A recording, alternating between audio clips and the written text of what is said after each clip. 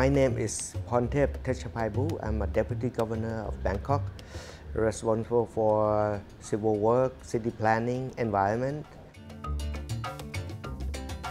Every rainy season, we have flooded. We've been having flood for the last 20 years, but we solved that.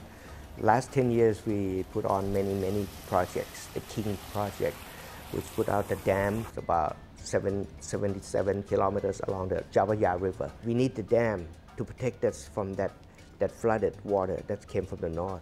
So the water will rise about 2-3 meters.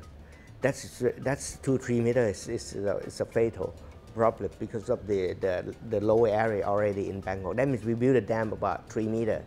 So we have about the flexible about 50 centimeters to 1 meter now.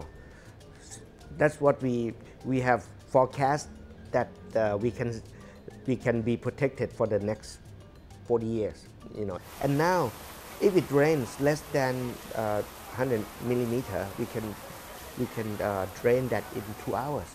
But if it's rain more than 100 millimeter, then it probably take 3-4 hours. Never more than 1 day anymore.